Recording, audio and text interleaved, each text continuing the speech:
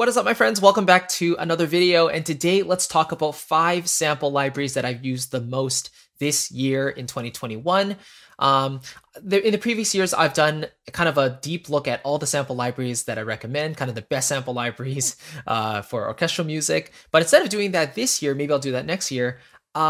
I think it's really important to drill down to the basics, the stuff that we always use on a regular basis. So I wanted to kind of share with you kind of the libraries that are always go-tos for me, the ones that I will always turn to if I'm in the need of if I'm in a pinch, if I need, reliable libraries. These ones will always deliver. And yeah, we won't go on too long here, but I want to give you an idea of what I personally use on a daily basis. And I've done videos on all of these libraries before, but I wanted to put out something that kind of shows you all these different libraries in one self-contained video. So before we do that though, I want to give you my sample library buyer's guide in case you don't have it yet. It basically goes over all the libraries that I would use when demonstrating like a video going over like all the libraries that are great for orchestral music, for example. But not only do we have strings and woodwinds and brass and percussion in there, there's also like piano libraries, there's jazz libraries, ethnic libraries, a whole bunch of stuff that's all contained within this guide. And it's pretty easy to read. You can read it all within an afternoon. It's totally free. So if you want to check it out, just click the link in the box below. It'll take you straight there. And it's my thank you too for checking out this video today. So the very first library that I use on a regular basis is Cinepiano. I've used it for years now, and I will continue to use it because it sounds wonderful. And you can see here, it's at the very, very top of my contact libraries page here. So I'm just going to play it a little bit, and then we'll move on to the next library.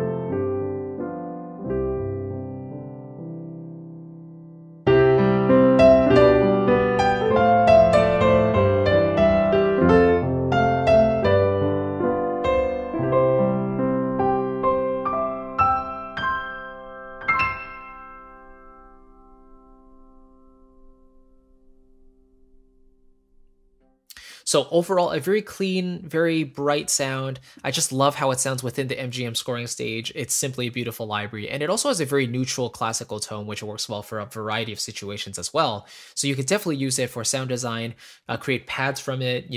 It handles EQ very well, all that good stuff. So highly recommended on my end. Let's take a look at Cinematic Studio Strings. This is library number 2. And I think this is not a surprise to a lot of people. You've probably followed me for any length of time. You probably know that I like Cinematic Studio Strings, and it's just a workhorse library. It sounds great. And so let's play the violins patch just a little bit here.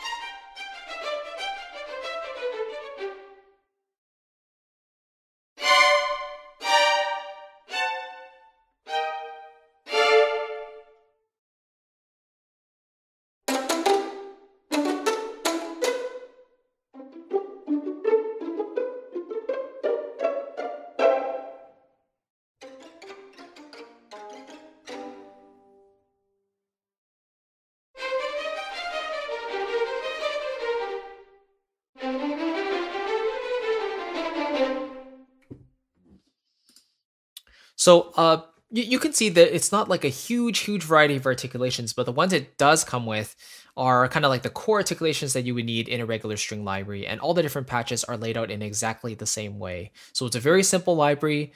The patches are not overly heavy on your CPU, even though they're kind of coming at around a gigabyte.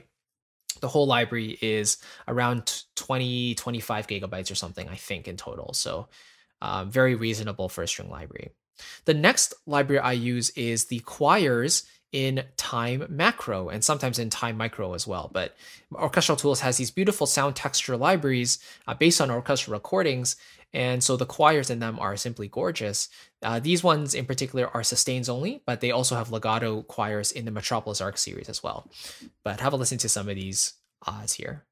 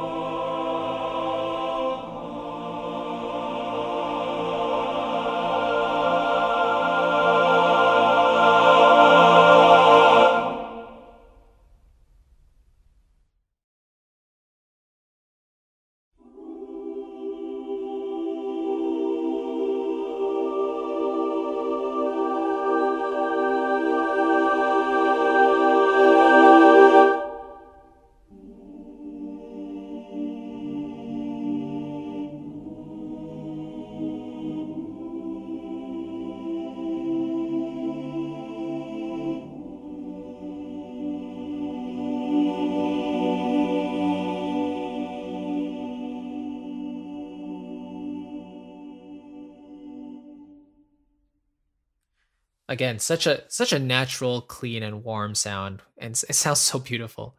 I really enjoy it. Let's take a look at Berlin woodwinds next. So, ever since Cinematic Studio Woodwinds came out, I've been using that one as well. But the old trusty Berlin woodwinds, this is Revive in particular. It still serves the job. It still does what it needs to do very well, and it sounds great in an ensemble. So let's hear a couple of these patches here. Here's the flute legato.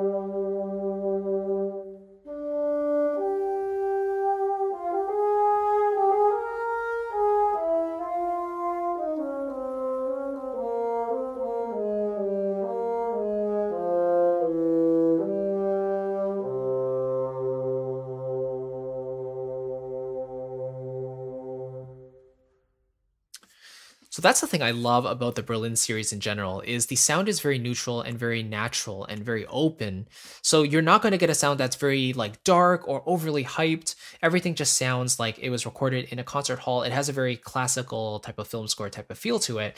So I really just enjoy the overall signature, and it doesn't, again, feel overbearing or wimpy or anything like that. It just fits within a mix beautifully, and the sound is just beautiful. Obviously, in the context of a YouTube video, once it's been uploaded, there's a bit of processing that's applied to the sound, so it's not going to sound 100% as the way I'm hearing it, but you still get a general sense of what it feels like. Okay, the final library, the fifth and final one, is Cineperc. In pretty much every single track that I do that needs percussion, I am going to most likely turn to Cineperc. And I'm just thinking here, I didn't add any brass libraries in here, which I could have maybe instead of choir, but if I was to choose a brass library, I would probably choose Cinebrass Core, just so you know. But anyway, let's play their percussion just a little bit. So just so you know, Cineperc is very loud. It's recorded very hot. So compared to a lot of other patches and a lot of other libraries, it's going to really stand out. So you gotta make sure you turn down the volumes of the contact patches.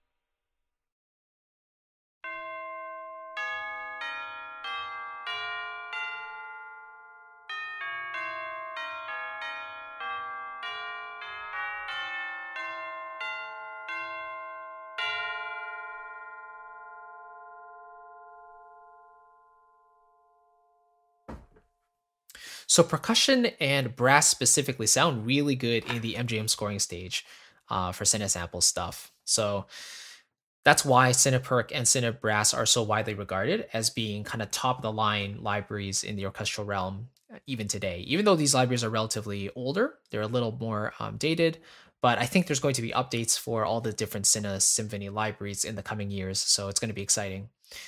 But yeah, those are kind of 5 libraries. If I really, really had to choose the ones that I use the most, these are ones that I will use in like 95% of my projects. So again, for piano, it's always going to be Cine Piano. For strings, there's always going to be a Cinematic Studio Strings bass. For choirs, most likely from Time Macro or Metropolis Arc from Orchestral Tools. Berlin Woodwinds as well from Orchestral Tools. And then finally Cineperc from Cinesamples. Hopefully that kind of gives you an insight into my day-to-day workflow, what I like to use. And let me know, what is one library that you cannot live without personally? If you had to recommend a library to someone, if someone asked you what is like one go-to library for you, like a desert island library that you absolutely need for your work, what would it be? Let me know in a comment below. I would love to know. And again, if you don't have my sample library buyer's guide and you're looking for kind of a comprehensive resource on the libraries that I recommend and personally would use, then I want you to check it out. It's totally free, so you might as well grab it. It's in the description box below, so if you click the link, it'll take you straight there. And again, it's my thank you too for watching this video. It's like the perfect accompanying guide to a video like this, or if you've watched any of my other sample library videos before, going over all the different libraries that I've used in the past, then you'll kind of be able to read over the descriptions of those libraries and why I would personally recommend them as well. So thank you so much. I really do appreciate it. Thank you for sticking around. And again, let me know your favorite library in the comments below. Take care. I'll see you in the next video and have a great one. Bye-bye.